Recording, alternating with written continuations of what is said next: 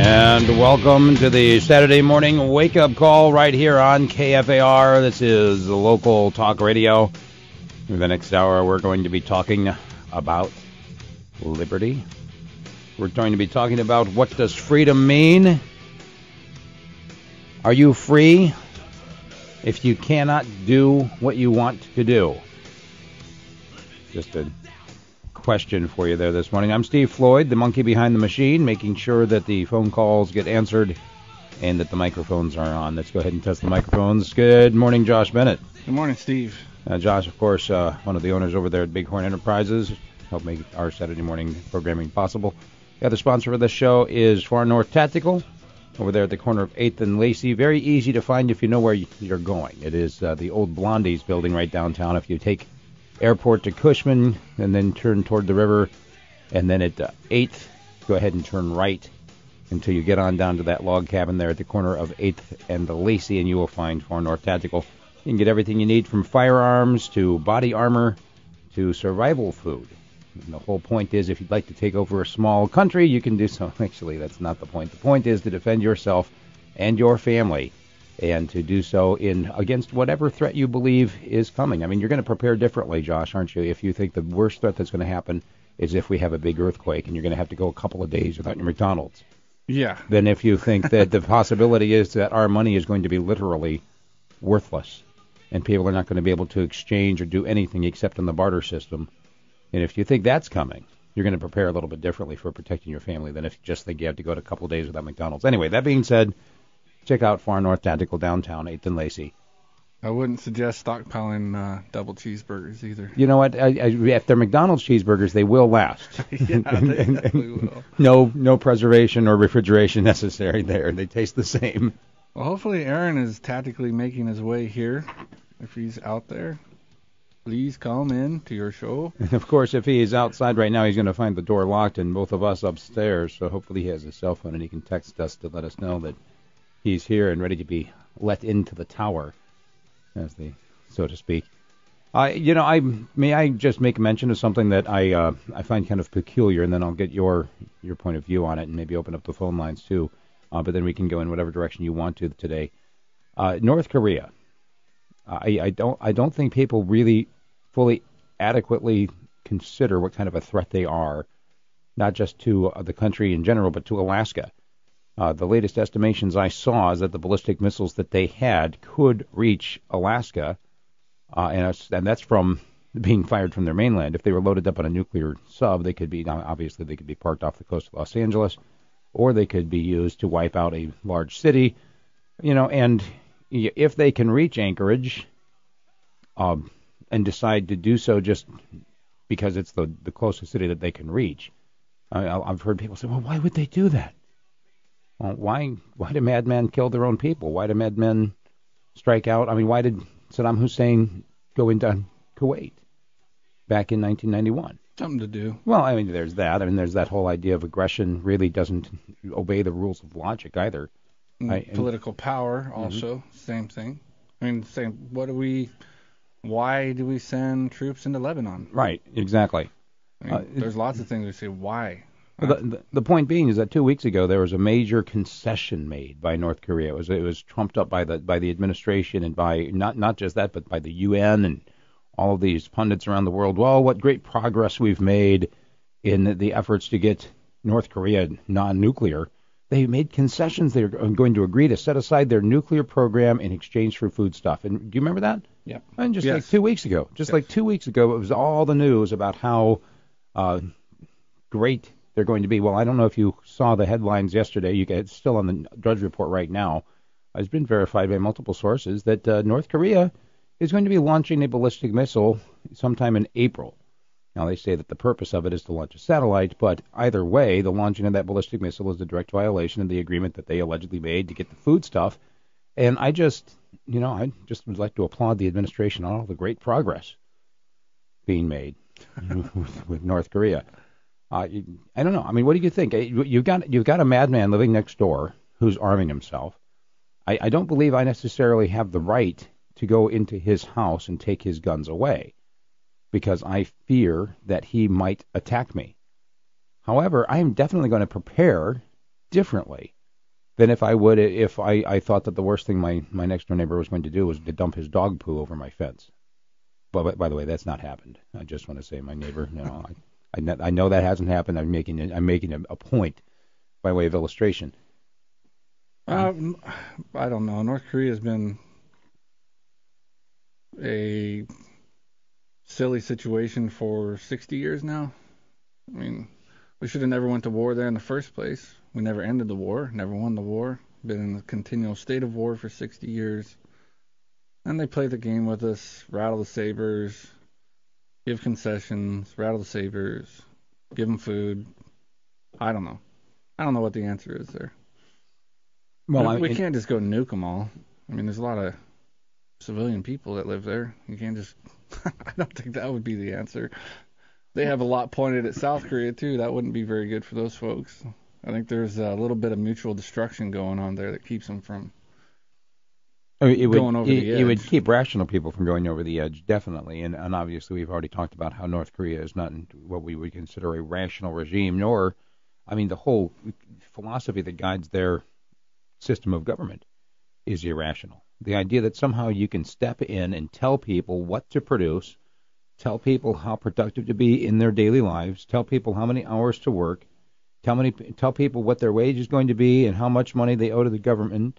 No, we're supposed to be talking about North Korea. Oh, I am actually. I mean, it's the communist system, but we're seeing it creeping in here too. I mean, at some point, we have to realize that the very concept of government either comes down to one of two philosophies. Either you believe that the government is there to tell people what to do, to, quote, govern us, or you believe that the government that is there simply to keep us safe so that we can govern ourselves.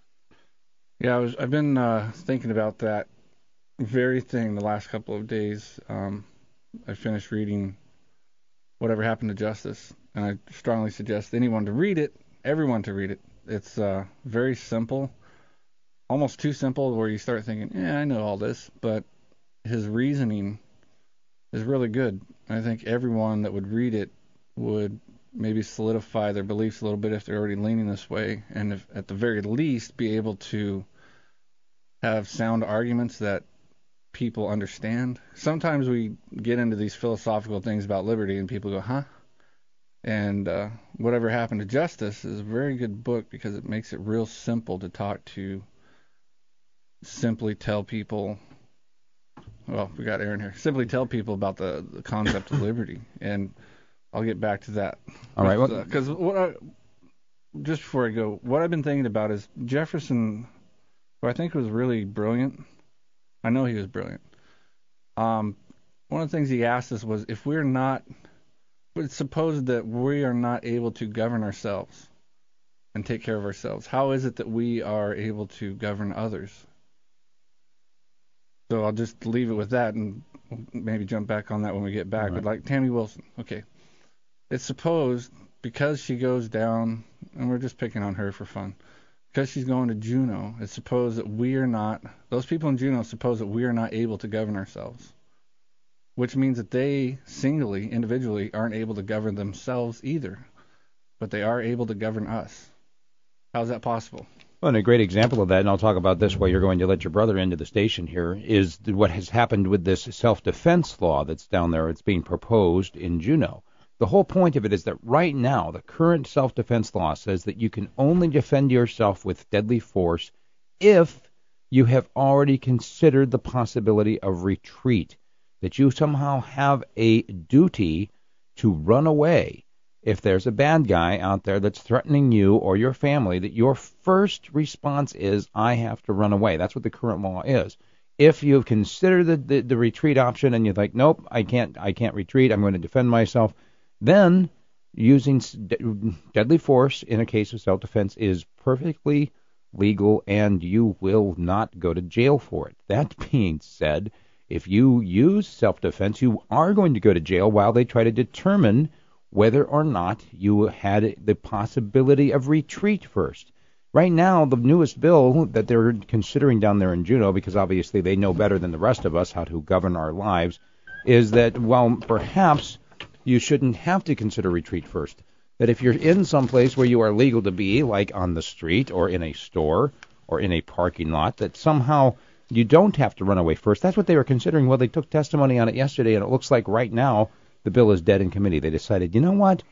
I think you do have the right, that you do have the duty to retreat first, because you know what? Bad guys could use this as justification to up the ante, and the gang warfare could get absolutely out of control in Anchorage, because, well, I mean, a little editorial on the side there. Obviously, the gangs, they all obey the rest of the laws, right? I mean, I don't know what all you said, but I do know what you're talking about with that bill. Silly thing is, this has all been established for over 1,000 years in common law. Mm-hmm.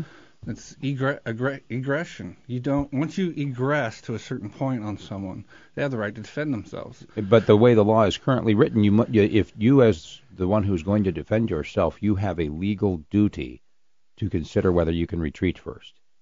Right now, that if you have an opportunity to retreat and you choose not to, you could be prosecuted. Yeah, well, that's just why laws are stupid.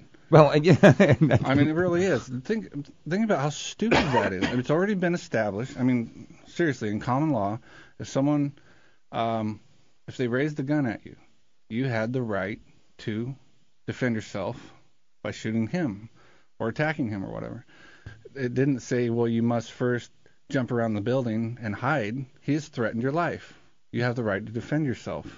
That's it. It's been settled law, common law, which is actually real law. All this other stuff's political power law, which is a bunch of garbage. All they do is try to reinvent the wheel so they can throw us in jail every time we supposedly break their law. And that was the whole point of the testimony yesterday down there in Juneau, was that somehow, you see, if we allowed people to defend themselves without considering whether to retreat first, then, you know what? We're not going to be able to put people in jail quite as easily, because they're going to be able to use that as a defense in court. I think I figured out a law that does make us more free. Oh, no. Well, no one else will call in and tell us one. I'm curious as to know what you think that is, because we haven't seen one yet in the last 2 years. Well, yeah, we have. The Firearms Freedom Act. Oh, I knew you were going to say that. To get back to that, though, seriously, it just proves more why political law is garbage. Let's get back to individual governing for himself. So these people down in Juneau are saying that we aren't smart enough to know how to defend ourselves. So they're going to pass a law and tell us how we can or may not defend ourselves. Well, if we're not capable of knowing how to defend ourselves and when to, how are they capable of telling us when we are? If they as individuals are no better than us as individuals, then how can they collectively? Because collectives are always more stupid than the individual. That's a proven fact.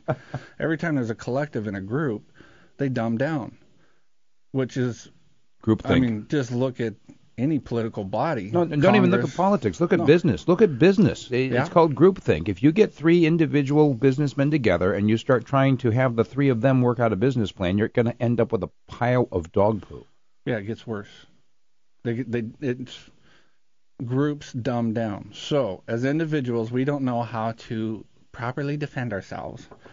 And obviously that would mean all of us as individuals, which would mean the politicians in Juneau don't know how and when to properly defend themselves. But as a group body, they can come together and tell us, as a dumbed down body, when it should be done.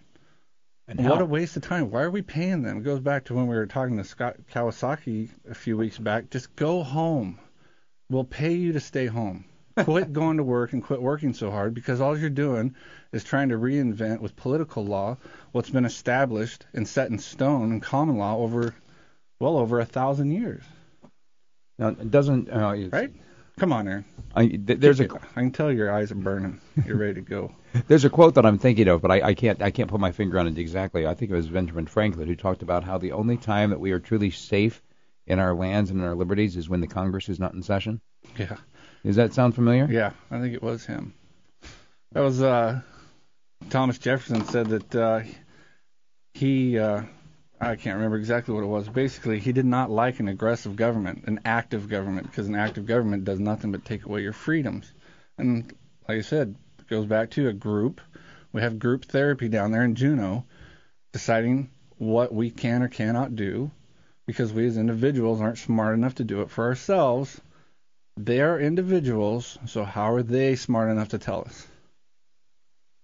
And we know for a fact from listening to them that much of them are retards. They're idiots. They don't know anything about real life. They don't know anything about, okay, they're down there making business decisions, right? How business should be conducted in the state of Alaska. How many of them are businessmen? Boy, that'd be just a handful of them. Very few. Yeah. So why do we have people down there that have never been in private sector business, owned one, or some of them haven't even worked in the private sector? Why are they allowed to make judgment calls and laws regulating the business sector? And that same question could be asked not just at the state level, but also at the national level, looking at what is going on right now in terms of the huge amounts of laws and regulations that are being heaped on the businessman. You will make more money in your life, if that's what you want to do, by going and working for somebody else than if you were to go into business for yourself. That's very true. I got an email the other day from OSHA telling me about the new OSHA regs that are coming out and the additional 650 pages added to the OSHA regulations for 2012. 600 extra pages? 650 extra pages. Because the people weren't safe before OSHA wrote those? Right. Everyone died. Because there were so many people dying from those injuries that they are prohibiting the actions that led to them now, that in fact there's nobody working. Well, everybody died. True. Everybody died from their workplace hazards. Yes, they did. Every single person in the United States died. The Industrial Revolution ended because everyone died. Everybody died. Because there was no OSHA, which, that goes to something that I was thinking about also when I was thinking of, if we're not able to regulate ourselves, how are these other people, individuals, able to do it for us? What about the theory of ignorance is no excuse for the law? We hear that all the time, right? You go to court and you say, well, I didn't know that was against. Well, ignorance is no excuse. That is bunk. They use that on us all the time with hunting. Yes. And they change the regulations midstream. Minute by minute. Just take, for example, the latest antlerless moose hunt. Mm-hmm. You had to call before you went to see if it was still open. Well, what if they closed it while you were out there? Yes. Ignorance is no excuse. Right. You have broken the law. And that actually was the case where ignorance was no excuse for the law, but they weren't talking about, it wasn't meant for political law. Because political law is something where a bunch of jackasses get together and pass a bill, and then some other jackasses come in and repeal it, then other jackasses come in and pass it. So how is that law? It's not logical. Law is supposed to be logical. It's supposed to be common. So you can't go in there and make a bunch of people that, as we just said, and it's provable, groups, dumbed down, pass a law, and then another group, dumbed down, can repeal it.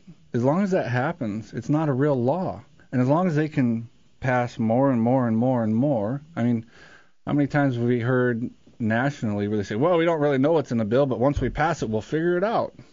Well, how is that law? That can't be law. So ignorance is no excuse of the law was set back in the days of the common law because it was real simple. Ignorance was no excuse because it was common to know that you can't kill someone, you can't steal from someone, and you can't rape someone. I didn't know I couldn't go and take my neighbor's wife. Yes, exactly. I saw her there and she was available. I did not know I could not take her. It was real simple. It was do everything you say you will do, which is contract law, and don't egress on anyone's person or property, which that's real simple. Everyone knew that. So ignorance of that was no excuse because everyone did. Today's law, there's no way they can hold that on us because it's not law. Because even the people who pass the law are ignorant of what's in the law. Aaron, what are you going to say? The only reason that Josh thinks like that is because his kids aren't out there doing drugs. Well, no, they might be. I don't even know where they are right now. That's what people have said. I heard somebody a couple of weeks ago claim that you didn't know where your kids were. Yeah. That was quite funny. Well, it is. It's very funny. 458-TALK is the number. Good morning, caller. All right, they didn't hold. I found the item on the Drudge Report that I had mentioned. It's a link to a document from the New Jersey Office of Homeland Security. And it lists some of the latest things that people are going to be looking for for suspicious behavior when trying to find terrorists. Yawning and goosebumps are now two more of the suspicious behavior items. So if you're standing in line for the TSA and you yawn, oh, nervousness. Well, no, I mean obviously you're bored. You're bored with this whole government thing. You're showing that you're actually. And then of course if you do get nervous, if you have goosebumps, or if it's a little chilly and you have goosebumps, either way, suspicious behavior. You're going down. You should be detained for that. And I'm looking at the actual document here where they come from the office, or the New Jersey Office of Homeland Security and Preparedness, using the FBI's definition of terrorism. Let me read it to you. Terrorism is the unlawful use of force of violence against persons or property to intimidate or coerce a government or civilian population or any segment thereof in the furtherance of political or social objectives. That would include the Iraq War? Well, that would, the war in Afghanistan? Wouldn't that technically include every Libya? Act that the government itself has done? Pakistan? Like the whole idea of the unlawful use of force to coerce people into doing things according to a political or social objective, doesn't that very define the political law that we've just been talking about? Yeah, it's pretty interesting if you read the moral just war theory. And Tom Woods will be on in the next hour, and we're going to ask him to speak briefly on just war theory. The Christian just war theory. I've been thinking about that with Iran, where we have people that are so eager to go to war with Iran. You know, I was actually thinking about Lisa, unfortunately. How she was calling in the other day to talk about the one world government, the elitists, the shadow government, whatever, wanting to control the world. That's fine. And at the same time saying we need to attack Iran. Well, wouldn't it make sense that it would be the same elitist shadow government that's pushing for the war in Iran? If they control everything behind the scenes, aren't they controlling this war with Iran? Would that make sense? Or they excuse themselves from God that wouldn't allow that, Josh. Oh. Right. I'm sorry I had to bring that up. It just 458 stuck in my Talk brain. is the number. Good morning. Welcome to the Saturday morning wake-up call. Who's this? This is Lee. Lee, what's on your mind today? Well, you kind of caught my attention with a comment about the drug usage here just a little bit ago. And it just has always amazed me that none of the legislators, local, state, or federal, have to subject themselves to a drug test. And it would seem to me that if anybody is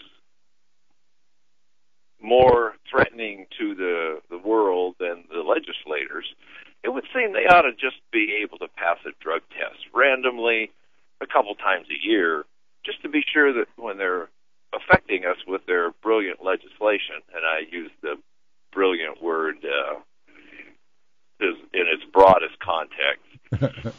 You're being very kind, Lee. I'm trying to be politically correct on a very difficult subject. The very fact that you called into this program proves that you're not capable of being politically correct, but thank you anyway, Lee. But I didn't say I was politically correct. I said I'm trying to be politically correct. There's a subtle difference. Nevertheless, I'd like a comment on why we have random. We don't even drug test our police officers.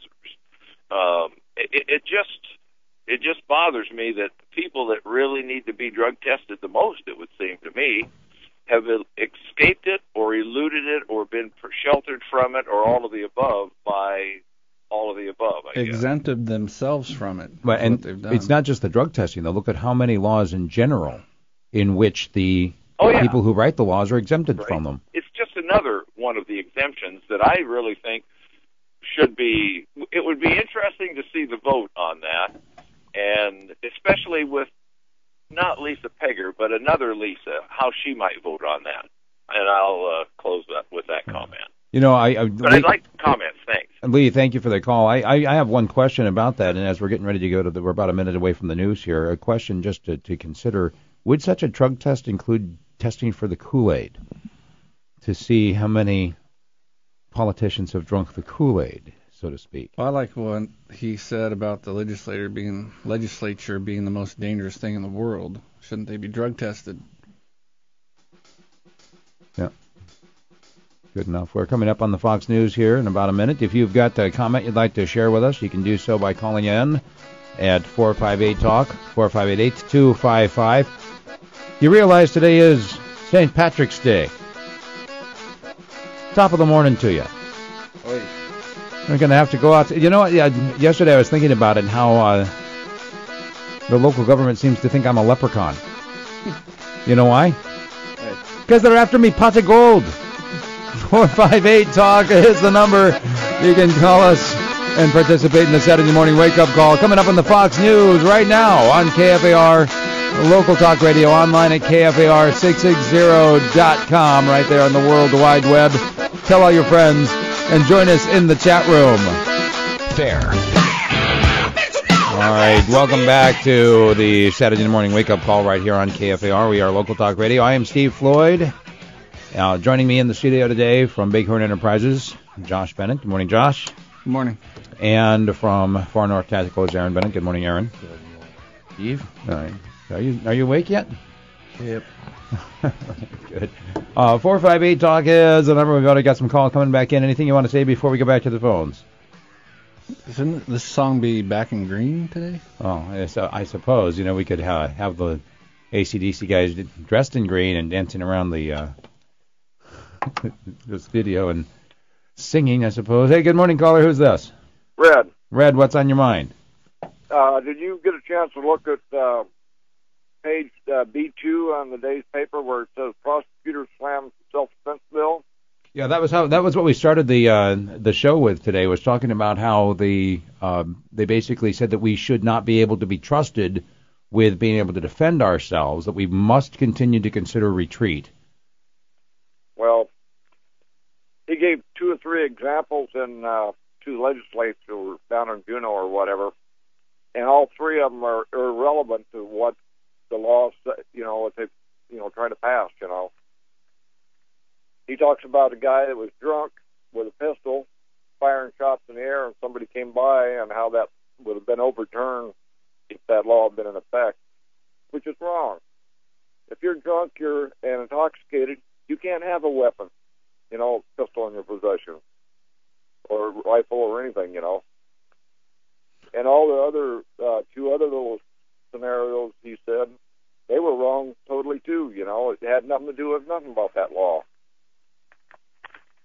I read it 3 times, and I come up with the same thing. Everything he said was wrong. Of course, you're trying to make sense out of political law, so that's no surprise.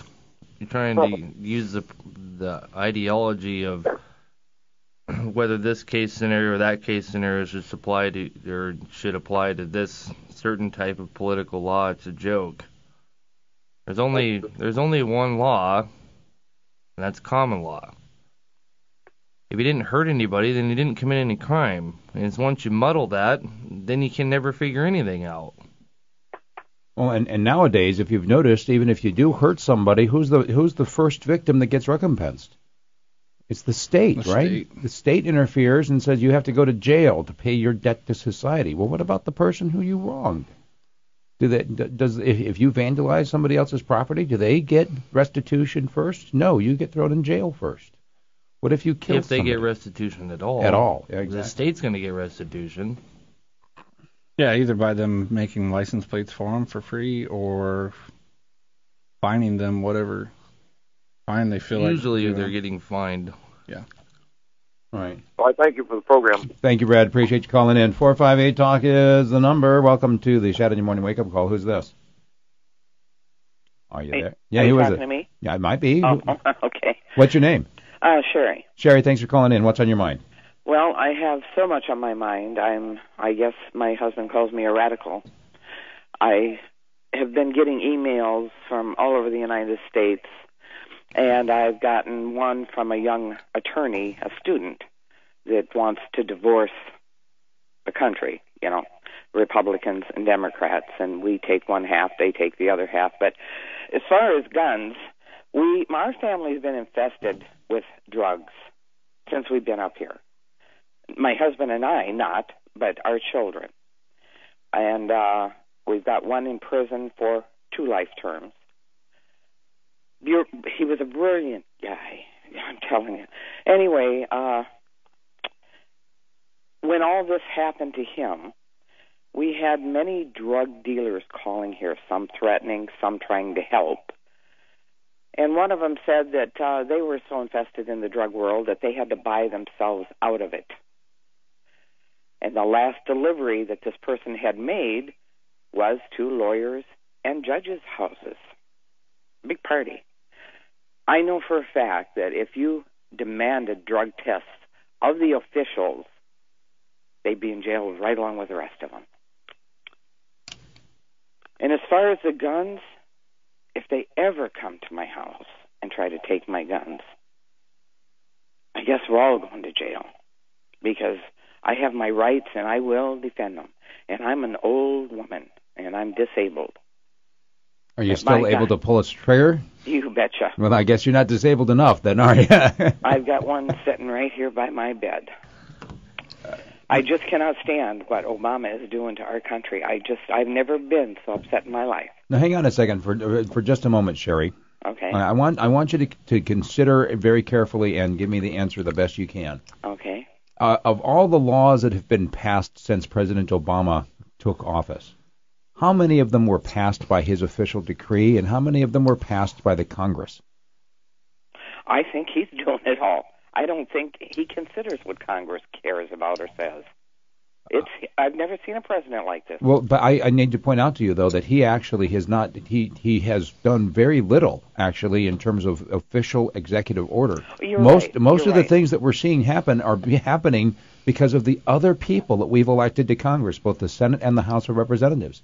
It is the massive people that are, 535 of them down there? Yeah. In Washington D.C., it is those people who are doing this to our country, and I just want to be.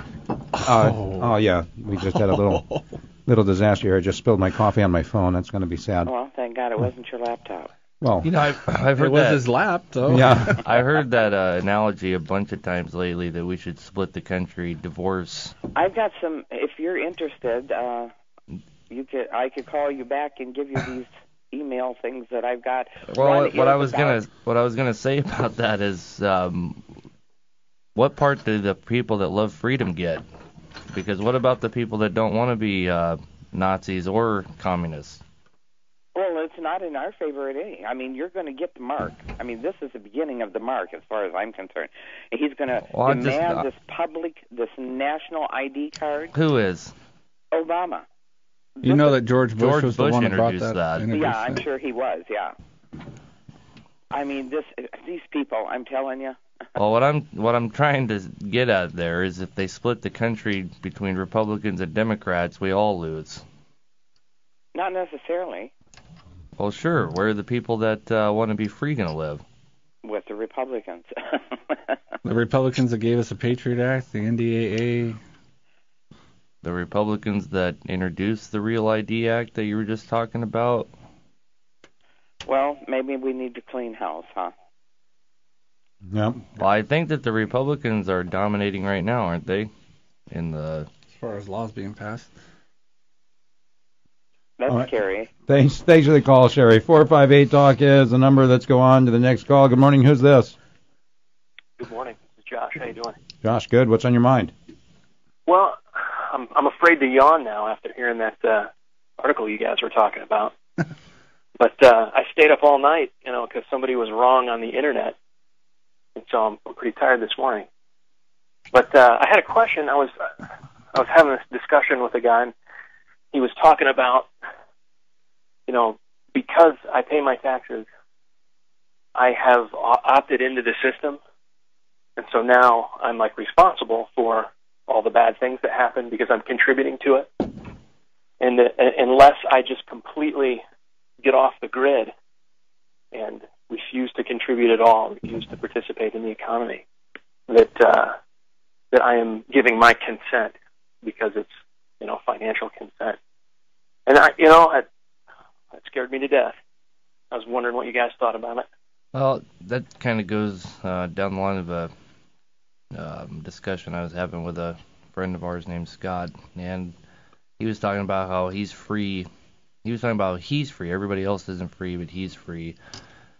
And I asked him if he registered his vehicle, if he paid his insurance, if he paid his taxes, if he bought his hunting license, just all the way down the lines, and it was a yes to all those. And so how is he any more free than anybody else? If you're participating 100% in the system, you're 100% in the system. Even if you're only participating 30% in the system, you're still 100% in the system. And it's that's a really good question we have to ask ourselves is, are we, because we are complicit, right? We don't want to go to jail, so we pay our taxes. Right. Yeah. We don't want to have our home taken. We don't want the cops to come shoot us because we didn't pay our taxes. So we do it. So are we just as guilty by doing that when we do have the option to not do it? It's the consequences we don't like. Yeah. Well, that's what he said, at the end of the discussion. He's like, Josh, tell me what courageous thing you're doing to oppose all this bloodshed that occurs in your name, besides calling me an idiot on the internet. I thought for a while. I said, well, I called other people an idiot. I mean, that kind of took courage. I mean, I got a lot of idiots in my clip. I can fire off those at will, basically. But apart from talk, I'm not doing a whole lot.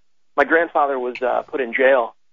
He was drafted into the Korean conflict and refused to go. He was in jail for about 2 years before they released him.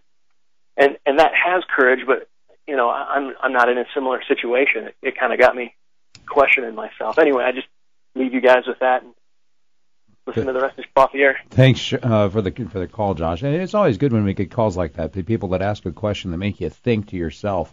Because I grew up in a household that basically quoted scripture that said, "Render unto Caesar what is Caesar's."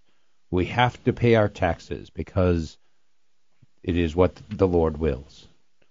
We have to obey the laws, like the speed limit laws and and whatever law they pass. If they pass a law that says that we cannot have guns, then by George, we're going to turn in our guns because we must obey the law because the scripture tells us to. How can you morally pay your taxes knowing that you're funding Planned Parenthood? And is it Caesar's? I mean, I like to think of what the people that use that to justify, basically they're just making themselves feel better about what they're actually doing, helping the system, helping pay for abortions and unjust wars. But in that same Bible, doesn't it say that God owns the cattle on 1,000 hills? Isn't that implying that he owns everything? So what is Caesar's? Is Caesar's any and everything that he decides is his? Does that mean that it is his? Well, Caesar himself seemed to think that the citizens of Rome belonged to him, that the very people themselves were his to decide what to do with. And if you look at the kinds of laws that are coming out of Washington, D.C., I mean, if you look at how many laws actually directly affect our personal bodies. If you're going to believe that, then you need to believe in the divine right of kings, which is how we ended up with the system we have today. True. Is people looked at it and decided that there was no divine right of kings. Those were the big discussions between Locke and I can't remember the other guy's name because I didn't want to read his book. Wasn't it Hobbes? I think so. Yeah. That's a really good thing for us to think about, though, is what can we do, what have we done, and is our complacency. And what are we doing? We say that we hate abortion, right? But we allow them to take our money every year, and that money goes to pay for abortions. We say that we hate the war on drugs because it's throwing people in jail needlessly. Some of those people are sick. They need medical attention, not sitting in a cage. But we freely give them, well, it's not freely, it is coercion. Mm-hmm. I mean, but we allow them to coerce our money from us, to steal. I mean, we do allow it to throw people in jail for that. We do allow them to take money from us to throw people in jail for not paying a speeding ticket. We let them take our money from us to go and kill people indiscriminately in other countries, even though we find that morally unjust. So what do we do about that? I mean, that's a really good question. You can vote with your feet. Mm-hmm. Yeah. You can leave. You can opt out. That's one of the things that Dave Giesel has talked about a number of times here from Fairbanks Campaign for Liberty. Is he going to be here this morning? No, he's gone still. John Locke also spoke about it. But America's the freest place in the world, Josh. Yeah, that's also wrong, huh? I don't know. It's a really good thing. We are now the ninth. What, the ninth freest? 10th. Oh, we've done. Okay. One of the things that he said, though, he goes, well, besides talking to people, I think that's the only thing we can do. Because what is this war all about? It's a war of the hearts and minds, as Dr. Paul would say.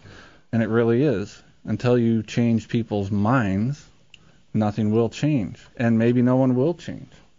I don't know. All four lines are on hold. 458-TALK is the number. Good morning, caller. Welcome to the Saturday morning wake-up call. Who's this? This is... Hello? Yeah, go ahead. What's your name? Yeah. This is Bill from the Boondocks. Bill from the Boondocks. What's on your mind? Well, I've been listening to your show. We finally rigged up enough antenna to be able to hear you guys. Can I ask you something real quick? Yes.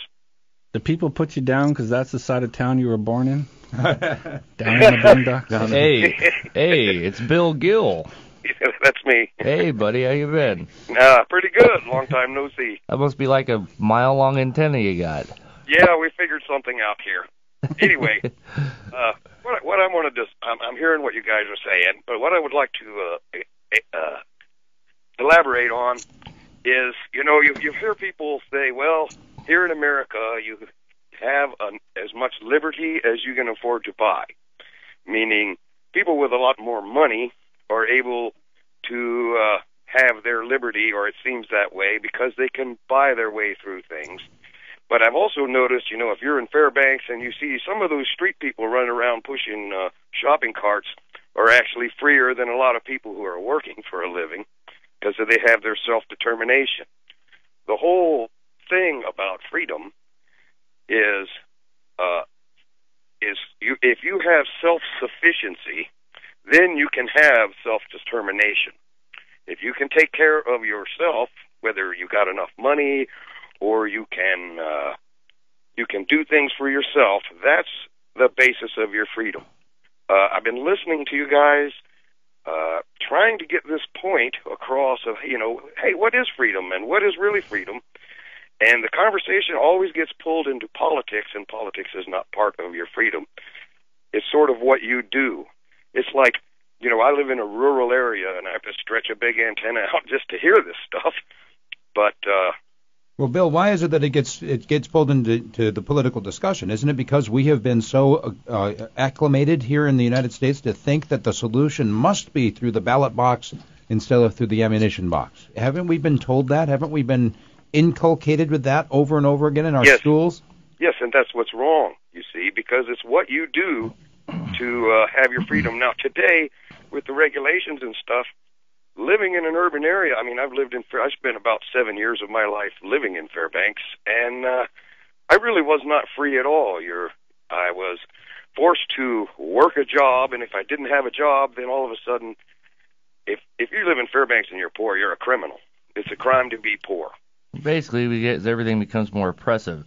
You're more freer than you are right now because you're more free from oppression, from coercion. Say again? Coercion. You're not being coerced to do anything while you're out there. For now. That's right. For now. That's right. That's the only thing. So it's not absolutely what you're saying it is. It's that you're farther away from oppression. That's it. That's pretty much it. That doesn't make the oppression any less. No, I definitely not. So the conversation's going to go political every time because that's where it's coming from. And in a sense, Bill, what you're saying is what our founders did too. You look at the Pilgrims. Why did they come across the ocean in the first place? Kill Indians. No, they came to get away from the oppression. Josh, exactly. Come on. Now, exactly. But what did they bring with them? Oppression. It wasn't until the government got involved that we started killing Indians. Yeah. Most people don't recognize the fact that our government killed the Indians. That's right. And then we didn't get enough there, so we went over to the Philippines and killed those Indians too. How did the Pilgrims? Okay, now they weren't the first colonists in here, but we pay more attention to them. But the same thing happened in Jamestown as in Pilgrim land. There is that what got them their freedom is when they gave up their collective, right in the beginning when the collective wasn't working and they just landed on the beach and they're, here they are, it's November. And when they gave up the collective and they said, okay, everybody gets a plot of land, and what you do with a plot of land, you get your own benefit from that. So what they did was they became, as individuals, self-sufficient, and that gave the group strength. And that was part of the beginning of what we've tried to build here in America, which is, of course, being destroyed now. And how was the collective working for them? Now, the collective didn't work, and they had to... They almost all died off from collective. That's right.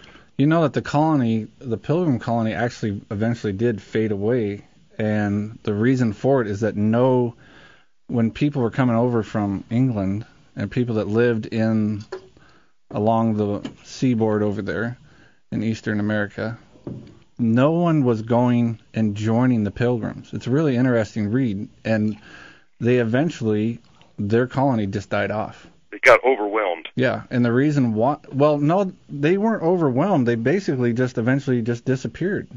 The reason why is because they never had, while they did have their own property, they were never allowed, and this is a really key point, freedom of conscience. They were never allowed freedom of religion. They escaped England to come to America. Because of religious persecution, but then they did not allow religious freedom in their own colony. Right. Once they came here, they demanded that you live by their Puritan law. And eventually, if you watch them, they depleted.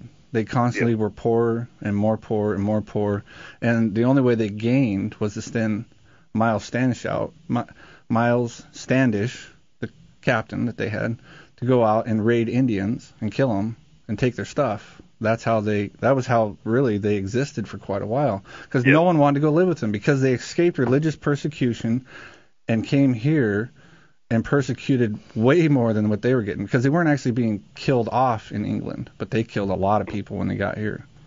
Yes, and also when they got their colony in New England, but other people came too that wanted their religious freedom, and the Pilgrims were not nice to them, and basically they were overwhelmed by the immigration from Europe. Yes, yep. Which is the Massachusetts colony was the same thing. These people escaped, and it really is fundamental for us to understand if we want to be free. They didn't have their religious persecution in England. They came to America and started their own religious persecution. Even when they had the right to a certain point of private property, and I'm just talking about land, they never had the right to their private property of their self-ownership. They never had the right to have freedom of conscience, which is really, the American Revolution was about the freedom of conscience, to believe what you want to believe, when you want to believe, and how you want to believe. And we can see our downfall now in the United States directly pointed at the fact that we do not want other people to have freedom of conscience. It's what all political law is about. Regulatory law. Yes. Political law. You are not allowed to have freedom of conscience. You must obey whatever law it is, whether it's speed limits or drugs or alcohol or... Retreat. Yeah, having to retreat in the face of somebody else who's aggressing against you. You must obey our conscience. It's in other words, how can it not go back to political law? It has to. Well, it will eventually. In every aspect of your life that keeps you from being free, even in your mind, is political law. Yeah, I mean, politics in general can be talked less about. I mean, politicians in general maybe, but political law or the law of force, the law of power. I can tell you exactly how we get drugged down that road is because it seems like every other caller wants to call in and blame it on the Democrats. Right. And it's just a joke. Or we have callers that call in and say, well, if this law were to pass, then we would be more free, which we've been here for asking for about 2 years now. What law has actually made us more free? None of them. None of them. Exactly. Right. There is not a law. The law they're trying to get this law passed in Juneau about the self-defense thing so that we can be free to defend ourselves, but the mush on our freedom is the fact that they have to pass a law that only common sense is that every human being and every animal has a right to defend himself Except- any place it has a right to be. Except based on Friday's testimony, looks like that bill is already dead. Well, Because we'll on see. Friday they pointed out that, you see, if we allowed this freedom for people to defend themselves, then the criminals are going to use it as as a justification to kill more people. And therefore, in order to protect everyone, we must put everyone under the jackboot. Do you know what the Ninth Amendment to the Constitution? What does the Ninth Amendment to the Constitution say? Does everybody have their pocket Constitution? I got mine, but I can't remember. How much of a nerd am I that I just reach over and grab? You don't have George Washington on the front of yours. Oh. I don't even have one. All right. I got mine from your store. All persons born or naturalized in the United States and subject to the jurisdiction thereof are citizens of the United States. And No, not article. Bill of Rights. Okay. Sorry. I thought that was Amendment. Oh. Wait. That was Amendment 14. I'm sorry. I had an extra. Oh, yeah. Article Amendment 9. The enumeration in the Constitution of certain rights shall not be construed to deny or disparage others retained by the people. Let me read that again. The enumeration in the Constitution of certain rights shall not be construed to deny or disparage others retained by the people. So in other words, just because there are certain rights that are specifically spelled out, for instance, you have the right to keep and bear arms, does not mean that those are the only rights you have. Correct. And what it also means is when they wrote the Constitution, what they're saying with the Ninth Amendment was everything that is lawful for you to do now, before this is signed, is lawful for you once it's signed. So everything that was lawful for the colonist, which was common law, the right to defend yourself, we still retain the right to defend ourselves. It's not given by this book. It wasn't given by the document. They were saying just because we're enumerating some of these rights, the first 10 amendments, does not mean that the rights that we already have, the God-given rights of common law that we've struggled with over 1,000 years, we have those rights even with this document. So we had the right to self-defense then. You had the right to carry a rifle or a weapon. You had the right to travel when any means that you wanted. We have those rights now. Wait. Are you telling me that they didn't have checkpoints set up in between Massachusetts and New York in which you had to strip down to your undies and pass through during the war against the people? Oh, wait. Are you telling me that you did not have to produce your papers? Only during the war to demonstrate that you were in fact a lawful citizen? Only during the war against the people. That's a big mistake that a lot of people make, or actually almost everyone I've ever met makes, is they talk about their rights. They talk about, I know my rights. I know my rights. No, I don't think you do. I know my rights. I know the law, and what I say, I saw. Right. Well, they view their rights as being granted to them in the Constitution, which that's not even close to the case. It wasn't. No, you're born with your rights, and you're born with your own self-sufficiency. As long as you hold it, you will hold more of your own rights. Well, if you're dependent on the government to feed you or protect you, or put your house fire out, you are having to pay to them some of your work. Your money is your labor, and they want to make it so. And I don't know who they are, but it seems to be constantly working in that direction, that you don't own your labor. Hey, we are out of time for today here on the Saturday Morning Wake Up Call. Appreciate the phone call. We're going to take a short break here for the Fox News and come back with Patriot's Lament on the other side. Tell all your friends to call in at 458-TALK. And welcome to Patriot's Lament right here on KFAR. If you are just joining us, this is actually kind of the second hour of our Saturday morning. We start with the Saturday Morning Wake Up Call now at 9 a.m., but basically we talk about the same issues, and that has to do with freedom and liberty and your personal rights. Where do you get them? How do you keep them? Joining me in the studio now from Far North Tactical, I've got Aaron Bennett. Morning, Aaron. Morning, Steve. Of course, we want to remind you that if he woke up. If you're looking to defend yourself or your family, then one of the best places you can go here in town is Far North Tactical over there at 8th and Lacey. Not to go and let them defend you, but to go and purchase the items you need to defend yourself. Also joining us from Bighorn Enterprises, the other main sponsor of our Saturday mornings.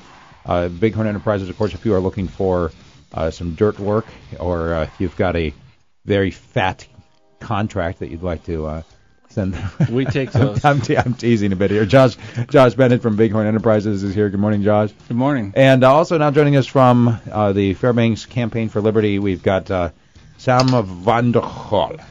Good morning. Did I say that right? Close enough. Close enough. Sam van der Hoven Hollenstrassen. Okay.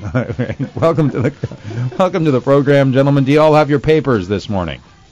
Papers, please. Does an iPad count? As long as I can prove that that iPad shows that you are who I think you are, then it's got your government issued identification number on it. And I brought a gun. And boy, I don't know about that.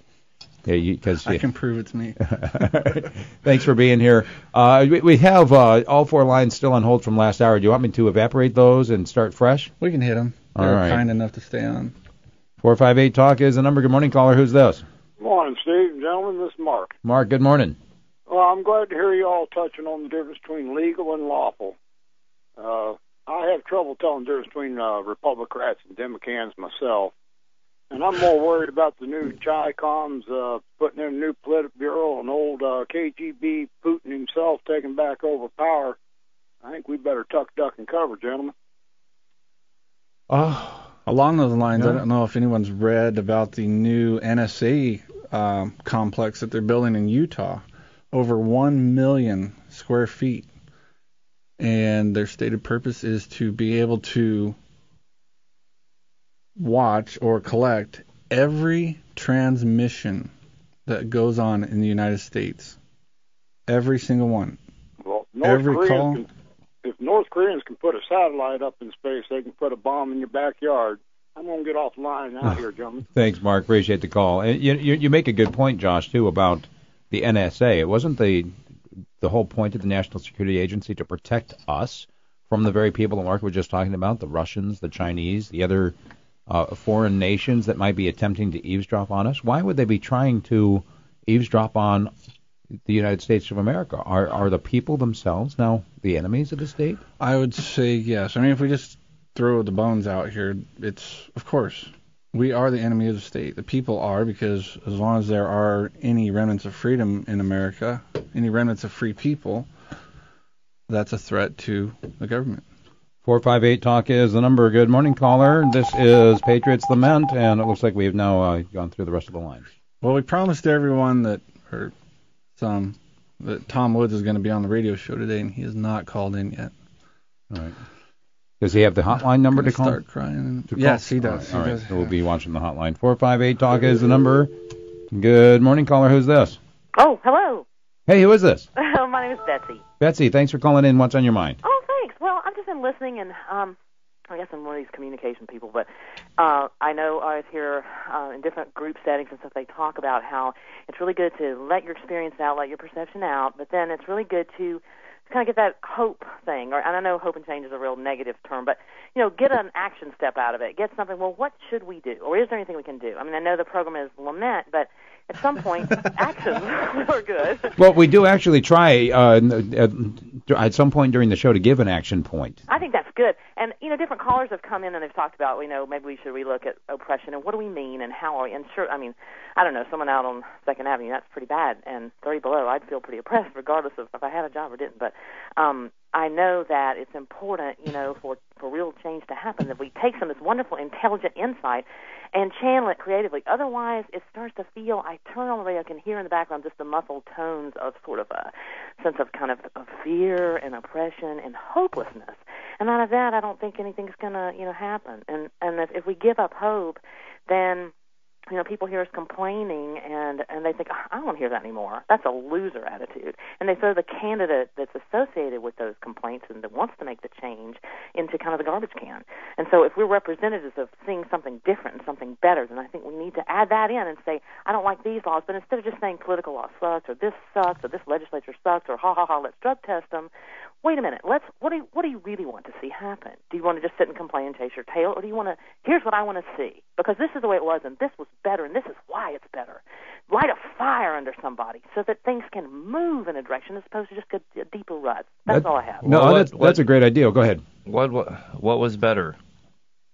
Well, I'm just saying that in general, regardless of if you're a communist or if you're a socialist or if you're for the far right or far left, that if you want to sell your soap, you don't do it with complaining about the other soap. You do it by saying, this soap is better because it has pow or wow or whatever. I'm not a great political expert. I'm more of a communication person, like I said at the beginning. And so I'm just saying that, if it's Ron Paul, for God's sake, then let's talk about amending the Constitution in this way and that way, and here's what you'll have. And I know the whole thing is not a show about, selling, but it is. If it isn't, then what are you doing? We can all bitch and complain. But in the end, if you just, okay, we'll come back again, punch in, punch out, like the cartoon with the sheepdog and the, Morning, Ralph. So that's where I'm Morning, Fred. Well, we have, in order to go back to, we're not going to go back. In order to make things, quote unquote, better, or what should it be, we do talk about what it should be. That's the whole point of this show. But unless people understand fundamentally what liberty is, what their freedom means, where it came from, the lament part, how it's being taken away, you can't expect any change at all. It's about the hearts and minds. I mean, we are not going to give any political action points. I'm not going to tell you to go vote for so-and-so, except for Ron Paul. We're not going to tell you to do... You just said it. I mean, bottom line is, how long? Okay, 20 minutes lament, 1 minute action step. But if I turn on the radio and I just hear people saying, this is awful, that's awful, and that's all they do for about, then I might as well watch a soap opera, because it's the same thing, and it's built on that, and it just reruns itself until we can, give somebody an award for television. You know what I'm saying? I mean, it just, there's no end to that. Well, but at some point, there should be a step, even if it's 10 seconds before the end of the show. Well, you know what? This was awful, wasn't it? Yeah, but guess what? We have a way out. Stay tuned next week, and we'll tell you, and then they'll bring them back at least. You know what I'm saying? That's all I'm saying. It's nice there is. That's the problem, though. Why is it a problem? Well, because there is no way out. Well, then why is God, life sucks then. If the show is about liberty and you're just going around in an oppressed mode all the time, and you can use the word 1,000,000 times and talk about, well, this is not good and this is not good, but in the end, I mean, is that how we got the country the way when we started out, the people really they had an armed revolution. Is that what you want? Well, you keep putting it on me to kind of make, I don't know why you feel like you need to be defensive about it. Well, no, I'm trying to make the show more of a positive thing, and more people will watch. And in the end, if you want to see, these changes, then I'm just saying change the tone a little bit. I mean, throw in a few positive comments every now and then, beyond just the humor, which is wonderful. But, a few comments to say, what I'd like to see is, if you know enough to know that this is a problem, then you should know enough about having an idea about getting around it. Otherwise, if you were a candidate, who would vote for you? Wait, right there. That's the second time, maybe the third time, and since you called, that you have made reference as if somehow we are looking for a political solution, that now somehow we are asking people to vote for a candidate. And that right there is principle? If no. You're talking about principles. The whole point of it is that the political system is what has gotten us into trouble by putting our faith and our trust into politics instead of into the individual. I mean, the fact that you are looking for a political solution betrays the fact that you are not understanding what we're saying. Well, it just seems to be unrealistic because a bunch of people, individuals they are, whether it's outlaws in Australia or whatever, come together and they build a society, even if it's a society of people that respect each other's spaces, which is what it sounds like we want here. I certainly do. I think we agree on that. Well, isn't it more unrealistic to think that you're going to change what is by using what is? I feel like, your tactics are kind of trying to, knock me off center. And all I want to say, and I'll go away now so you can have your party back of misery. But all I'm saying is that if you want to, bring more people in and build a sense of a consensus, or even just a stronger show with more people calling in, which maybe that's not an issue, it seems to me that people would be drawn by something that's hopeful of moving out of something that's sort of negative feeling and moving into something positive, just kind of basic stuff. And I'm just saying that if if you want to do that, maybe one way is to throw in, hey, have you thought about looking at this as more of an important issue than something else? In any given situation, staying away from what feels like oppression and moving towards what is, as you say, what is liberty? Well, let's, maybe the show could feel more liberated if it did some of that. Move towards some of those.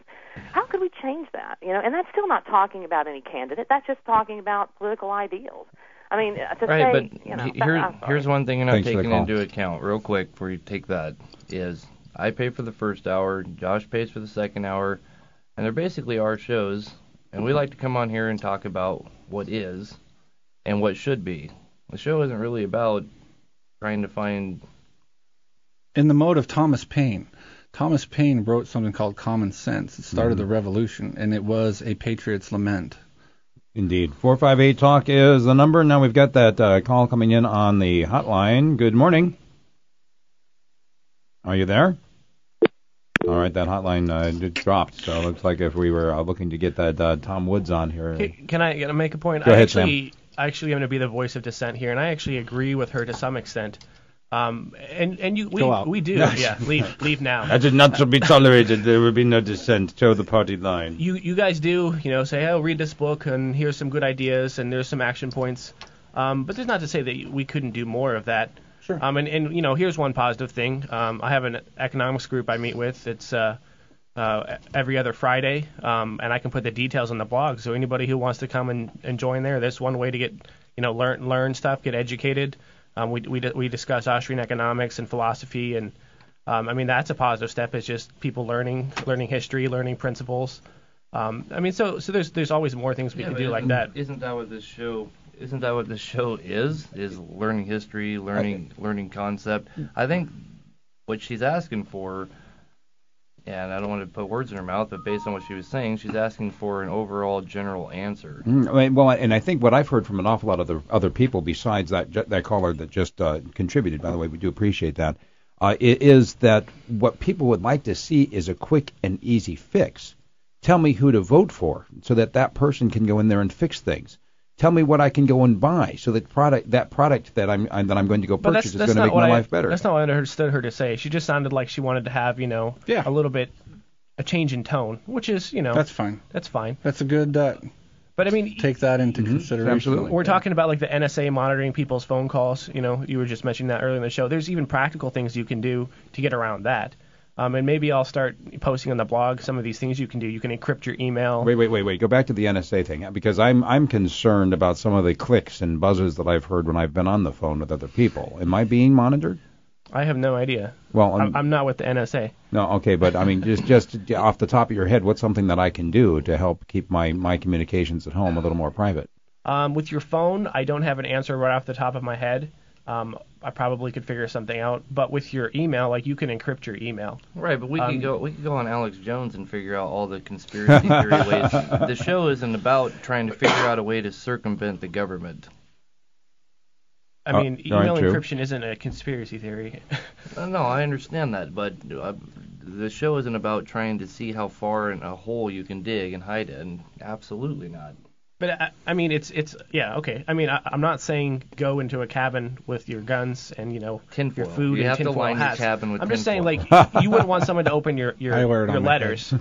Well, There's ways to protect yourself. I mean, they're really Sure. simple, easy, practical steps you can take yourself. And it's not about hiding in a cabin in the woods. It's just about practical steps you can take that make you a little bit more secure. You'll never be perfectly safe, but why not take a few steps? 458 Talk is the number. Good morning, caller. Welcome to Patriots Lament. Who's this? Well, this is Trevor, and a happy St. Patrick's Day to you. Happy St. Patty's Day. Are you going to kiss the Blarney Stone this morning? Well, no need. I'm Irish. All right. Well, good for you. What's on your mind? Got the general thought here, and it's kind of their catch-22 that I don't appreciate that's behind it. That the court continually uses the fact that they say that ignorance of a law is no excuse for not obeying it. And yet last year alone, at the last count that I saw, they passed something like 40,000 new pages of regulations. How in the heck is anybody in their right mind or ability, even sitting on the house eating Cheetos or something, able to read all of those laws so that you know what they are? Not even the people who passed the laws, by their own admission, have read what they've passed. Yeah. Oh, no, we see that we got to pass it so we can find out what's in it. Let's put a positive spin on it. Yeah. put a positive spin on it. All right, now we know who we Take it don't away, want in Sam. government. But no, it's one of those of I look at where we're going right now, and for that lady who's the last caller, I'm going to make this slightly political. It looks like our nominee from the Republican Party is going to be a guy in his former state who passed a law that bans assault weapons. All right. Mm-hmm. Is that Ron I Paul? have yet to see No. anything in my life that qualifies as an assault weapon. I have seen firearms that take extra training to use. I have seen some that take a special permit or a tax, but I have yet to see anything that would qualify as an assault weapon until you use it in an assault. Well, what classifies an assault weapon is in a medium-sized cartridge that's capable of sustained fire, semi-automatic and sustained fire. Yeah. I've been assaulted by weapons all my entire life. Every time I look at one, they assault me. He's exactly right. That vicious. They need to be locked up. The Strumgewehr was the very first official assault weapon, and there's been many made after that, but that is the definition of one. Thanks for the call. Appreciate it. 458-TALK is the number. This is Patriot's Lament. Who's on my phone? Nobody. All right, go ahead. Aaron, you were saying about assault weapons. What is it that makes a weapon? Is it is it how it's used or how it's made or what it looks like that scares people so much? Oh, I don't know what scares people so much. Guns don't kill people. I do. 458-TALK is the number. Good morning. This is Patriot's Lament. Who's on my phone? Hey, good morning. It's Natalie. Hey, Natalie. How are you doing? I'm doing great. How are you guys doing? Good, good, good. I'm disappointed that Tom's not there, but I wanted to put a kind of a plug in for him. Natalie is calling right now. Can we go?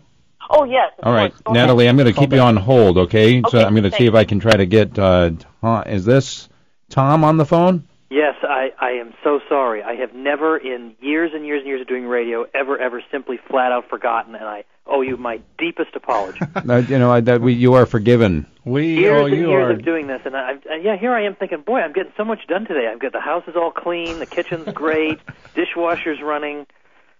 Well, we owe you our deepest gratitude. Thank you very much. It's all right. We've thrown a lot of chum in the water this morning, so we got a feeding frenzy going on, and all of our lines are on hold, Tom. So, Josh, why don't you go ahead and introduce why we have Tom on the phone this morning? Well, we've asked him to come on basically because he's awesome. Well, thanks. He's from the Mises Institute. He's wrote very many books that are outstanding. I particularly like some of the things. Well, he's a friend of Ron Paul. We like that too.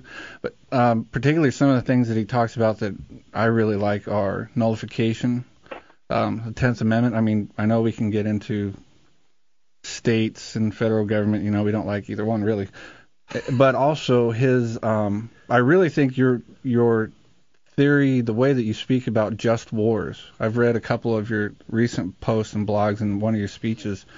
They're fascinating.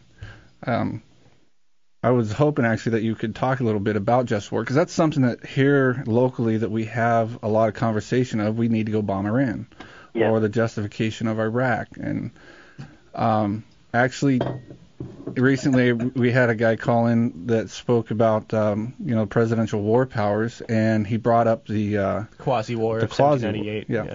Yeah, which does not. Yeah, I can address all this if you like. Yes, sir. Please, it's all yours. Right. Well, first of all, excuse me. When the issue of war comes up, you will hear from the neoconservative crowd, which are a lot of people who are neoconservative don't even know it. They think they're conservatives. They think, well, I'm the anti-Hillary Clinton and I am a conservative. But most people these days who call themselves conservatives really are not. Like people who are reading the Weekly Standard or something. This has nothing to do with the way conservatism has been understood. And in particular, they favor this very free hand on the part of the president when it comes to war powers. Now, this is the opposite of what the framers wanted. The British system was one in which the monarch had a very free hand in foreign policy, and as you'll recall, the American Revolution was a fight against that type of system. They didn't say, well, let's get rid of the king, and then we'll establish an elected guy who can do exactly the same things that the king could do. What would the point of that be? So, every testimony you could imagine involving the framers, the state ratifying conventions, the Federalist Papers. In other words, every source that's relevant at all makes clear that the president does not have the power to commit the nation to war for non-defensive reasons. In an absolute emergency where there's no time to convene the Congress, yes, he can repel an attack. But given that Franklin Roosevelt managed to find time after Pearl Harbor to convene the Congress, this would have to be some kind of emergency the likes of which we can hardly imagine. It would not be such as what happened in Libya, where obviously the United States was not on the verge of collapse because of what was going on in Libya. The whole thing is laughable. But it's very unfortunate to hear people who call themselves conservatives pointing to these episodes in U.S. history that I think, by and large, mostly they've heard on the radio. They've heard, like, Mark Levin cite them.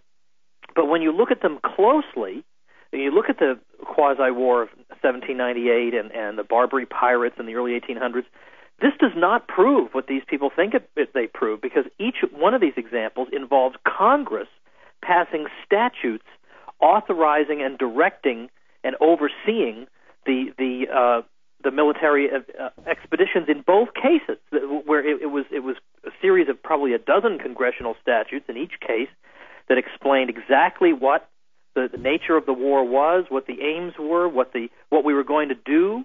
So we're going to stop ships that are heading to France and things like that. This was all spelled out by Congress, and the president merely executed the congressional policy. That was the understanding. It was not that John Adams just simply said on his own, "I'm going to just start going after French ships." That is absolutely not what happened. Likewise with Thomas Jefferson, it was not simply that he said, "I'm just going to send some ships and send them into into battle." To the contrary, he said, "I'm going to take ships that the Congress has authorized for purposes of this nature, and I'm going to apply them to defensive maneuvers. But anything that would involve offense, I would have to go to Congress again for authorization, because I can go only as far as defense." Tom, we're up against a break here for the Fox News. We got Tom Woods on the line here on Patriots Lament. We'll be right back on KFAR. It's local talk radio. All right, welcome back to Patriots Lament right here on KFAR. If you'd like to call in and be a part of the discussion, all of our lines are on hold right now, so you'll have to bear with us. Keep trying to get in. 458-TALK, the number. Right now we've got Tom Woods on the line here from the Mises Institute, right? Mm-hmm. All right, Tom. Before the break, you were talking a little bit about the just war and the issue of who has the power to declare war. Can we transition a little bit now maybe to the issue of nullification? This is something that has come up over and over again. If somebody passes a law, specifically, normally it's in the reference of the federal government passing a law that violates the state constitution or that in some way impedes upon the people of a particular state, does the state have the right to not comply? Okay, yeah, this is a fun topic. Just to wrap up the previous topic, I realize in 2 minutes you can't persuade somebody who holds a view 180 degrees opposed to yours, but on my site I put up a page specifically, like a question and answer catechism on war powers. TomWoods.com is my website, and TomWoods.com/warpowers is where I spell out exactly what the powers of the president are, what the powers of the Congress are, why they're still relevant for today. It's not that, because we've got crazy people in the world, now we have to give up all our decision-making powers to the president. That's not the case. Okay, but getting to nullification, this has become. I'm sort of the go-to guy on this because, as far as I can see, I'm the only person who's written a book on nullification. So that's why people call me. They don't know who else to call. So, I wrote a book 2 years ago called Nullification, because what I saw happening was that a lot of these Tea Party people and libertarians and constitutionalists all around the country were starting to think, we've pretty much tried everything, right? We want to keep this government restrained, and we've tried everything there is. And we keep having conferences, we keep handing out little pocket constitutions, and we keep trying to hold our elected officials accountable, which is like trying to nail jelly to a wall. And we have nothing to show for it. The thing just keeps getting bigger and bigger. It doesn't matter if it's a Republican in office. Sometimes the Republicans are more likely to expand the government and spend. So, what in the world do we do? Excuse me. So, what you've seen more and more is a willingness to consider unorthodox approaches, to consider approaches that, might have been thought out of bounds 5 or 6, 7, 10 years ago. But now, given that, as I say, every alternative strategy has failed, particularly the let's wait for the Supreme Court to put everything right strategy, is there a more failed strategy in the history of the world? I mean, I don't know, Gallipoli. I'm trying to think. I mean, what could possibly be worse than that strategy? Has not yielded us a thing. So we've got to think in different ways. And if you look around into the Thomas Jefferson toolkit, you find a neglected approach that Jefferson believed was constitutional, was moral, was strategically sound, and was the only way to prevent the federal government from just swallowing up the states. And that was through the use of state nullification, which he spelled out and explained that if this really is a limited government of just enumerated powers, and if the states really do retain all powers that they have not delegated to the federal government, well, how can that mean anything? Seriously, how can that mean anything unless the states can enforce that somehow? When the federal government begins encroaching on their powers, what are they supposed to do? Just hold up the 10th Amendment fruitlessly, waving it in the face of federal officials? You think that's going to do anything? Of course not. The state has to be able to take positive action and say, we know and you know this law is unconstitutional, and so we're responsible for the people of whatever state it is, and in this state we're not going to allow it to be enforced. It's just not going to happen. And the lesson of this, the idea that's undergirding it, is that if you give the federal government a monopoly on deciding what its powers are, then guess what? It's going to keep discovering new powers all the time. And does that not describe the U.S. government in the 20th century to a T? Absolutely. It's constantly discovering new powers. So that's what nullification is, and it was used to good effect and for perfectly honorable purposes for the first 7 decades of American history. And now, as people are feeling like they've tried everything, well, guess what? It's coming up again. Yeah, Tom, I've got a question for you. What role did the federal invasion of the southern states play in determining that the state nullification may not be, in fact, a valid strategy? Well, a lot of people will claim that, well, this is ancient history because we've had the war between the states now, and that pretty much destroyed states' rights, so you haven't got a leg to stand on anymore. Well, a couple things to say about that. I mean, number one is, I don't think we hold, certainly we Americans don't hold to the principle that, that the loser of a physical confrontation had the worst of the rational argument. I mean, that's not anything we can accept. I mean, if your kid comes home bloodied from the school bully, you don't say to your kid, "Look, I'm sorry you got beaten up, but obviously that proves you were wrong." That doesn't. What would that mean? So we don't basically hold that. We don't hold that view. And if the U.S. had lost the American Revolution, we wouldn't say, therefore, our cause was wrong and we should never vindicate it again. But secondly, the South was not seceding over the principle of nullification. I mean, the idea of you can distinguish secession from nullification. And in fact, to the contrary, the interesting thing is that the southern states were actually complaining not that they were being stopped from nullifying, and that's why they want to secede. They were complaining that the North was nullifying too much. That was their argument. So that, ironically enough, the South was taking exactly the position that Hillary Clinton would take on nullification today. They were taking exactly the same position, which is that you're not allowed to do it. And, in fact, Jefferson Davis, the president of the Confederacy, in his farewell speech to the U.S. Senate, denounced nullification. South Carolina, when they seceded December 20th, 1860, listed as one of their grievances nullification on the part of the North. So this is totally distinct. The South was upset that the North was nullifying the Fugitive Slave Act of 1850, which had constitutionally dubious provisions in it, in spite of the Fugitive Slave Clause. And this upset the southern states. In fact, the Supreme Court of Wisconsin and the legislature of Wisconsin said that this law is unconstitutional and therefore void and of no effect and will not be enforced in our state. And that's what a lot of northern states did. They simply refused to cooperate or to allow its execution or to allow the use of their local jails or local officials or logistical and informational support. They just simply refused to do it. So I don't think that the Civil War thing settles this at all. Number one, as I say, because violence doesn't settle a philosophical dispute. If a really, really big, dumb guy is saying 2 + 2 = 5 and then he punches you out, that doesn't make it 5. right? I mean, the argument is what it is.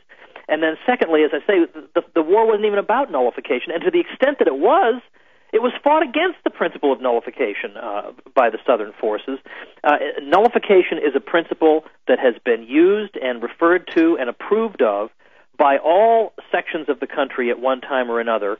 And in fact, the legislature of Ohio, of all places, in 1820, passed a resolution overwhelmingly in their legislature saying that the majority of Americans accept the principle of nullification. Now, that's Ohio, where there wasn't any slavery in 1820. So the bottom line is the truth about American history is so much more interesting than the cartoon propaganda version we get from MSNBC or in your typical high school textbook. All right, Tom, I appreciate that. I have a question here in terms of specifically in Alaska. One of the issues that gets people really riled up about this issue of nullification has to do with how much of the land here in Alaska that's under federal control. They step in, they make some kind of a regulation, for instance, about what kind of boat you can drive on the river, and then they're going out sending their goons to throw 70-year-old people, I don't know if you heard about the Jim Wild case, throwing 70-year-old men in the mud because he refused to allow them to board his boat in the middle of the river, which, according to state law, is supposed to belong to the state. And so here we have this legal battle being fought in the court, which basically comes down to, no, he was wrong, he's going to have to pay his fine, and let's just bury it and move along. How would the state nullify that? Yeah, that's a good question. And to be honest with you, offhand, I don't know. And I knew I should have read what's been going on in Utah, because Utah has actually passed some state laws pertaining to trying to regain some state control over the huge tracts of land owned by the federal government. So I don't offhand know what their strategy is, but I would actually just type in Utah federal land and maybe the word nullification into Google and see what comes up. So offhand I don't know, and I will also point out that this particular approach doesn't work in all cases. There are some cases where it would be very difficult to stop the federal government, but I'll give you sort of an example of how you have a case where the federal government seems to have jurisdiction in an area. It's got one of its bureaucracies in charge of something, and yet local officials were able to stop it, and that is in New Jersey late last year. They're really cracking down, the federal government, the FDA, on so-called raw milk. Yeah. A lot of people are increasingly interested in this. It's not just this is not just a sandals and beads left-wing issue. There are a lot of conservatives too who are interested in these health issues. So there was a case of an Amish farmer who apparently was dealing in raw milk, and he's not supposed to be doing that. So he was visited and harassed by some FDA bureaucrat. So the local sheriff, I think Brad Rogers is his name, the local sheriff protected him and showed up at his property and said to the FDA bureaucrat, you can't just arbitrarily show up at this guy's property, make demands, and start snooping around. If you don't come back here with a warrant and you try to set foot on this guy's property again, I'm going to arrest you for trespassing. That's what the sheriff said. And the FDA hemmed and hawed and screamed and caterwauled and all this, but ultimately they gave in. They gave it because, as my friend Sheriff Mack from Arizona, Sheriff Richard Mack says, if there's one thing the federal government does not want, it is an altercation with a local sheriff, because it is a lose-lose situation for them. It's lose, number one, if the sheriff happens to emerge victorious, then it's lose for them.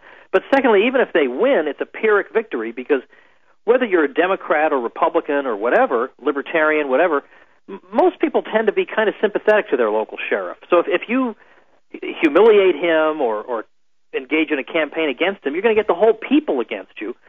So in a case like this, you'd be amazed with what these sheriffs can get away with. In fact, just this year, this is my last point, but I'm very interested in this. I can't stop myself.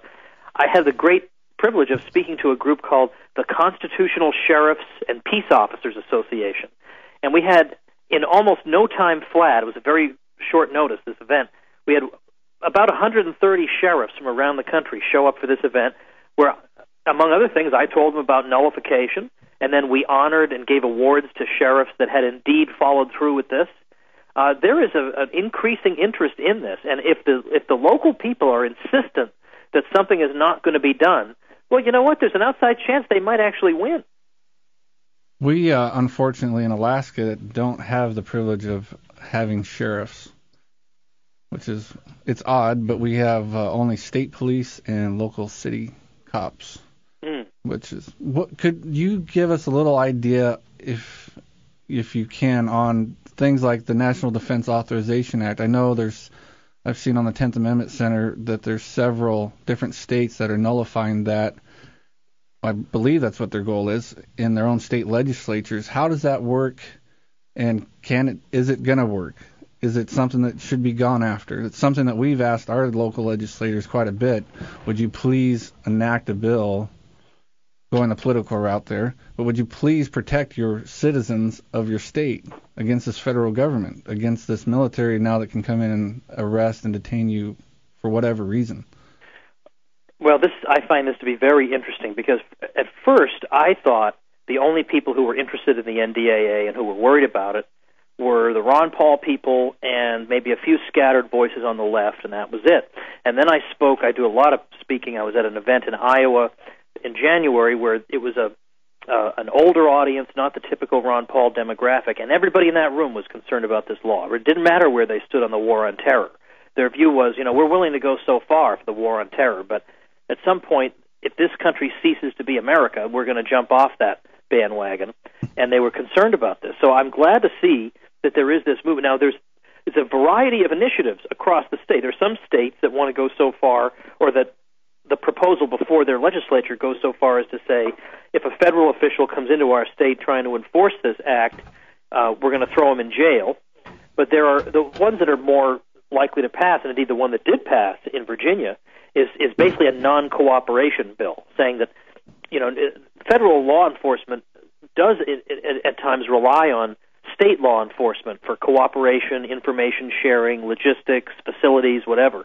And basically what they're saying is no state employee will be allowed to cooperate in the execution of this section of this particular law. In Virginia, it will just simply not be allowed to happen. So it's not going to be a case where law enforcement is going to be required to go out there and, lie down in front of the oncoming, federal law enforcement vehicles or something, but it's simply that when they're asked to lend a hand, they're just not going to do it.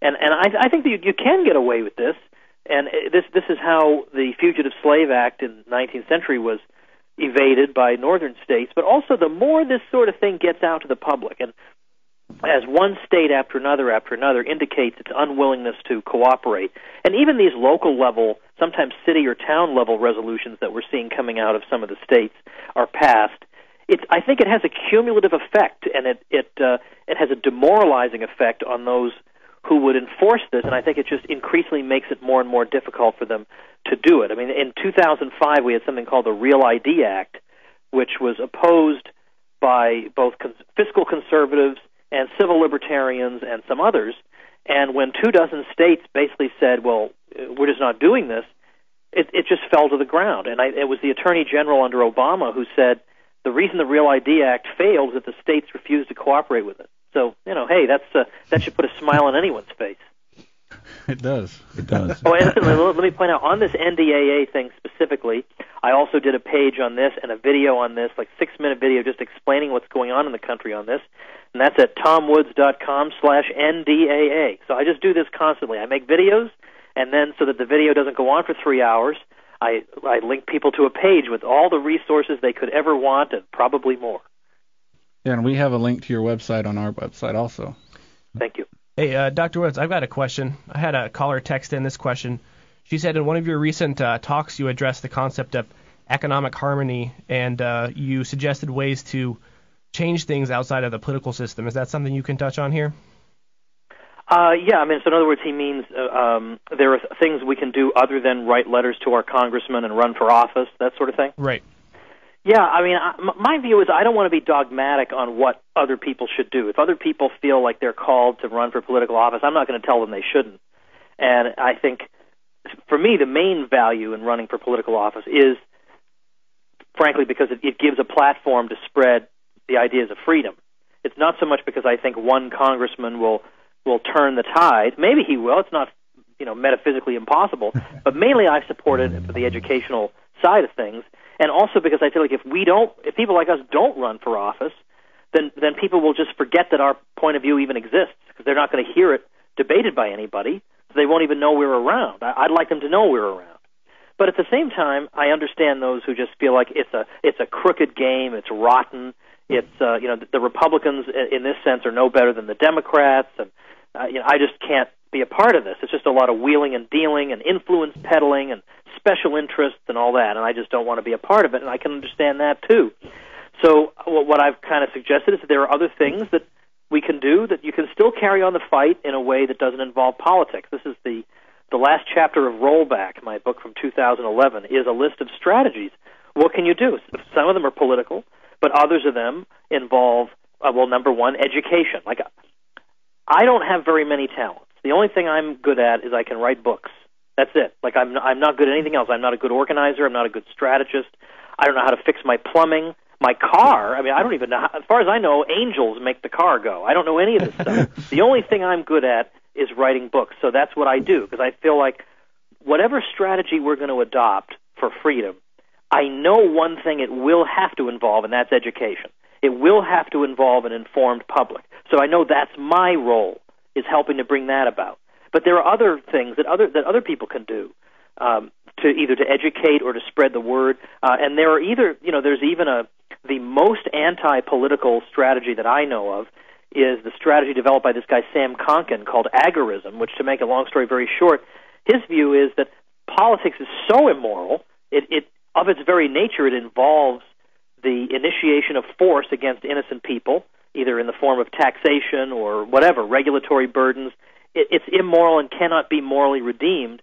So the best approach is to retreat from it altogether, try to carve out the best situation for yourself possible where you interact with the state as little as possible, you evade its regulations as cleverly as you can, and you basically try to encourage other people to do the same so that the system dies from a million cuts.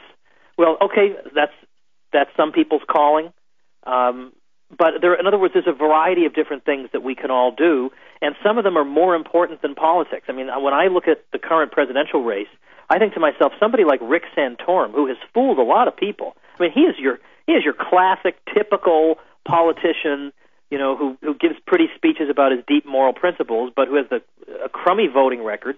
He's just part of the machine. I mean, this is so obvious to me. I can't believe anybody's taken in by this guy. In 5 years, nobody's even going to remember him. He's not going to be. He won't even be a footnote in the history books.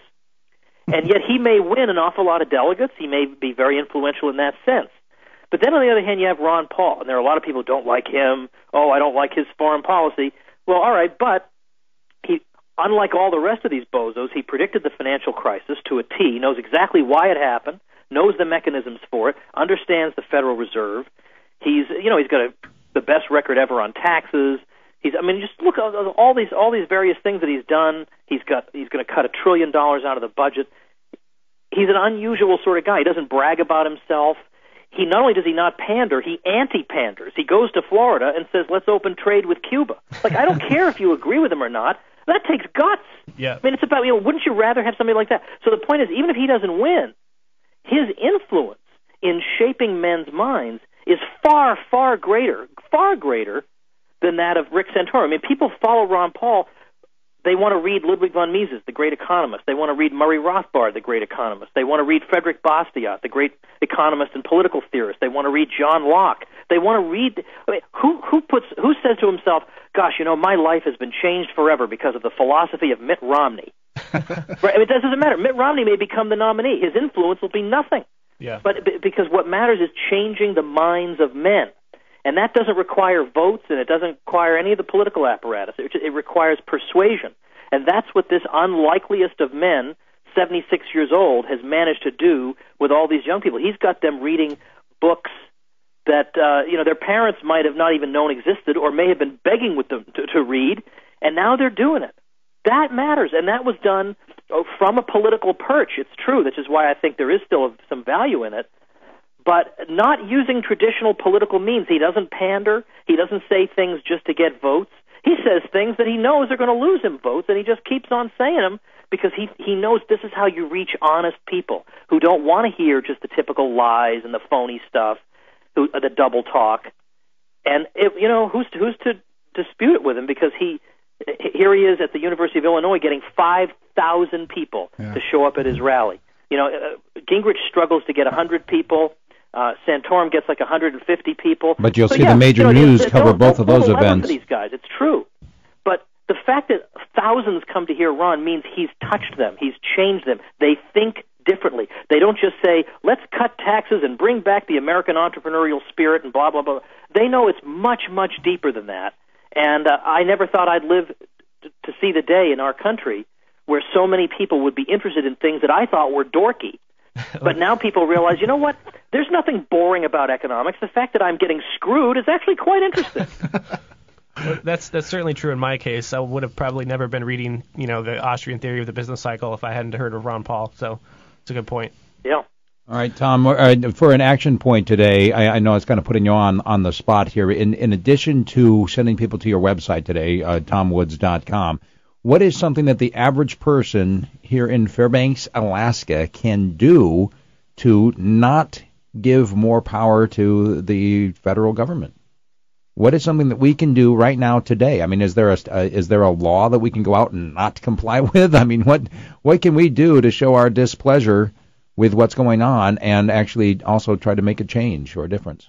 Well, I mean, there are things individuals can do, and there are things that individuals, binding together as groups can do, where there is strength in numbers. But starting with the individual, well, I mean, the most important thing, frankly, is to emancipate your mind from the mind-numbing propaganda that you're fed every day.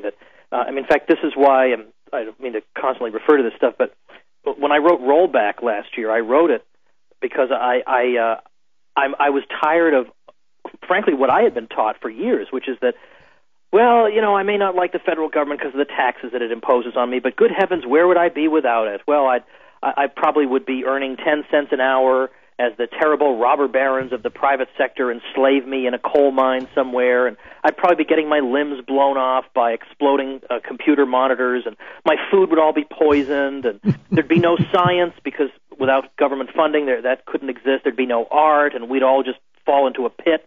I mean, we've all been propagandized to believe this.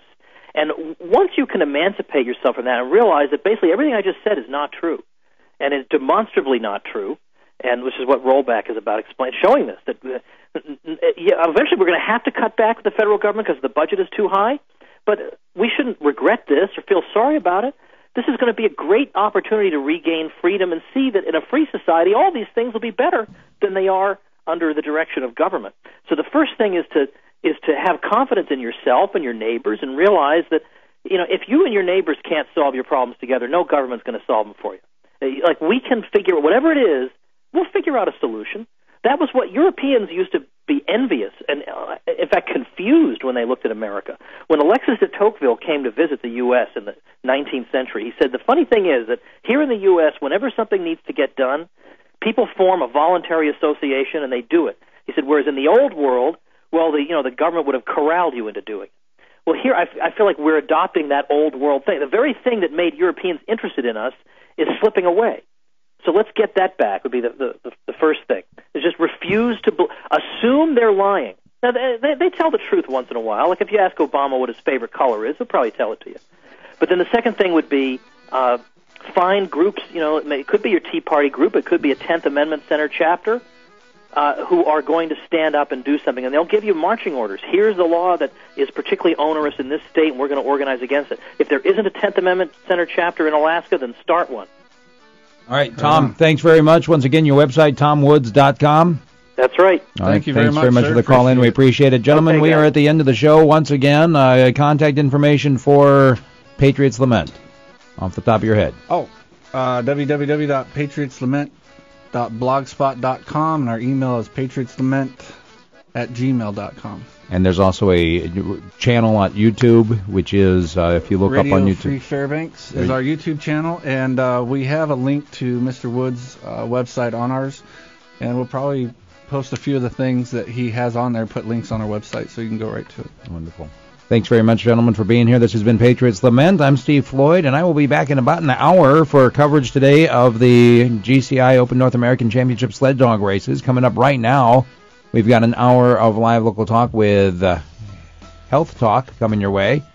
And we are going to continue streaming live at KFAR660.com. Make sure you tell your friends that they can listen to the dog races right there on the radio in about an hour. And we'll see you next week with another edition of Patriots Lament.